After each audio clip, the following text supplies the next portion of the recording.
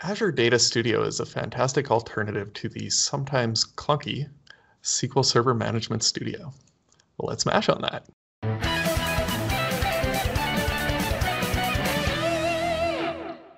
Hi everybody, and welcome to another episode of the Asp.Net Monsters. In today's episode, we're going to take a look at Azure Data Studio. Indeed, and we're going to try not to make it just a rant on SQL Server Management Studio, but We I think we should have do to a separate start there. episode that is just that. Just the our complaint. SSMS rant show. Yeah.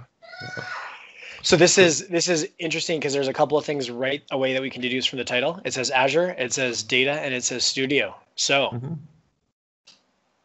it's good at all those things. It is actually a little bit weird that there's no SQL Server like directly in there, and that makes it a little bit less discoverable in terms of what's the tool that I should use for doing my SQL development things.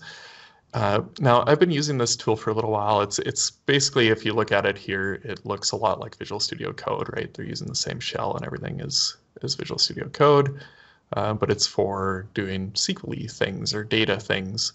And there's a lot of different pieces to this application that I don't use. There's things like notebooks and source code integration. And what I noticed recently is that there's these extensions, just like with Visual Studio Code, and there's some really good extensions in there that kind of add some features to it that allow me to use SQL Server Management Studio even less than I was using it. So previously I was mostly just using it to connect to a local SQL Server instance. I usually use localDB and write some queries and just like test out my queries kind of thing. But there's a few more features in here than there used to be. One of those is that you can actually go and do, like, I don't know if this was there originally, but I have a few databases in here, as you can see. The one I'm interested in today is this holidays one. You can do backup and restore. And one of the things that James will like with those is that it doesn't default to tape backups as the default option. Because it is... I mean, it is 2020. Yeah. I mean... It's not the best year, but at least we're not doing our backups on tape most of the time. That's all I'm saying. Yep. But the thing that I wanted to talk about today is I noticed when I launched this the other day, it recommended that I install a specific extension, and that was the admin pack for SQL Server. And this actually adds a bunch of features that I didn't know that you could use Azure Data Studio for. So things like Server Agent, if you're doing scheduled jobs and want to manage those, that was one of the things previously that I had to go to Management Studio to do. And SQL Profiler. There's also, so this is just a set of extensions that it installs as part of the pack. There's also Server Import that lets you do Azure import, or what is it here? Doing like the imports into Azure SQL kind of thing. And the DAC pack stuff for importing and exporting from databases. So these are all things that previously I didn't know you could do in this application. And the one I was going to show today is the SQL Profiler. So if I wanted to go and profile things for this specific database, I would just create a connection to it. Actually, I forget how to do it. Launch Profiler. So you do Control-Shift-P to launch the command panel here, and you say Launch Profiler, or just Alt-P for the shortcut. And you tell it which, there's two different session templates. I just do the standard one, click Start, and it should start profiling that database for me. I think you actually started 2 new profiler sessions. It might be a bug, so I think that's why it was, yeah. Don't save.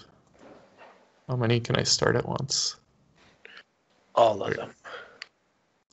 So let's just start that again. I'm just going to do a new query on here just to make sure that this thing is working.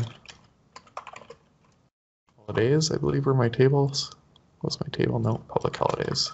So you do get autocomplete and everything in here, which is nice. Okay, so I'm going to do a Alt-P. I saw that. You missed those episodes, yeah. You were featured in there. So now, in theory, I should be able to run my application here that connects to this database, and I should see the connections and any SQL commands that are being executed against it.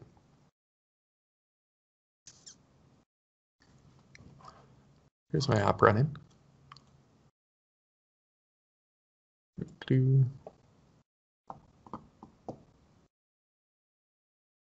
Whole bunch of stuff that happened, and as part of that I should see the actual commands that were executed. So those would be there's always so many of these. Oh, details, no. As I fumble around, select one.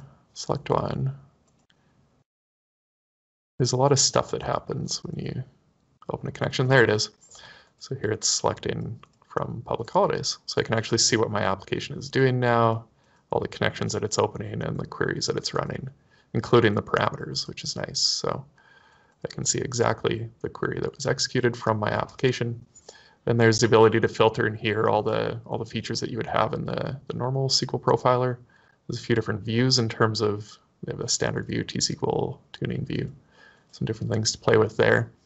But just a much lighter weight experience in terms of profiling, a lot easier to get up and running. And one of my favorite features of this versus Management Studio is that it actually scales properly to a high DPI device. That's No excellent. Windows. Yeah, no Windows 3.1 dialogues. Yeah. This is the part where we start ranting. Other extension that I've been using lately, because I have another project where I'm doing PostgreSQL, there's actually a extension there so that I can connect to that type of database too. So it's not limited to just SQL Server or just Azure. Yeah, it feels like there's a lot more power kind of hidden behind the scenes here that we've yet to uncover. That whole notebooks area looks interesting to me. Yeah, it does. That's on my list of something I want to learn a bit more about. It does look really interesting. That's all I had for today. Take a look at Azure Data Studio. That sounds good. I'm going to go and install that right away here. Well, thank you very much for sharing. And for those of you out there in internet land, remember to like, comment, and share. And let us know your experience with this Azure Data Studio, because we're curious to see if it can replace the Management Studio completely. And by the way, this is what Simon does when he's on vacation. So thanks for joining us on your vacation day, Simon. No problem. Okay. This isn't Cheers. fun. This is fun. Bye. Bye.